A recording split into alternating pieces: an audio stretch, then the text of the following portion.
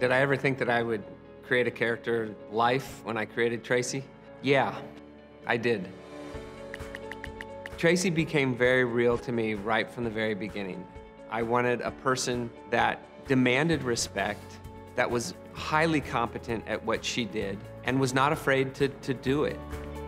What distinguishes Tracy as a character is that people get very involved in her personal life. She starts out very alone. She was going to be a real person that experienced life. She would get married. Their life would go on together. It's been really fun seeing her develop throughout the books. I'll write Tracy till I retire, if I ever retire. Every author has that book inside of them that they really want to write. The Extraordinary Life of Sam Hell was my opus. It took me 5 weeks to write the first draft. It took me 10 years to finish it. In that 10 years, I was really struggling to find what was motivating that character.